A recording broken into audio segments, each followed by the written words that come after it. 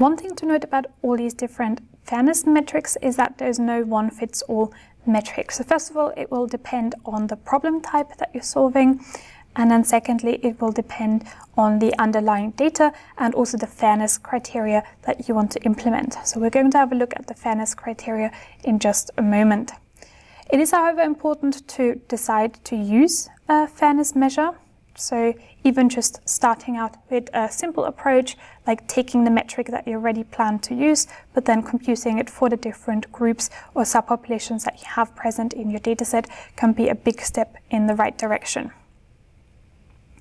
So what do you do if you actually find that the performance is different?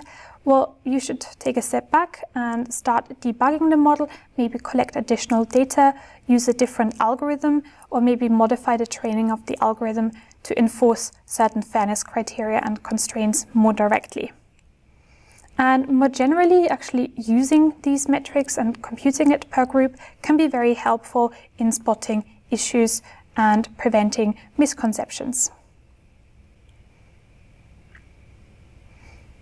Now that we've seen examples of fairness-specific evaluation measures, we can talk about the trade-offs in responsible AI and machine learning metrics again. We already know that we have a primary objective of making the model as high performant as possible, but now we have the secondary objective as well of adding fairness constraints, potentially enforcing the explainability of the model, or maybe we need to use privacy-preserving data. So these things, they can all be at odds with one another. It could be that increasing transparency reduces the amount of privacy that we can assure.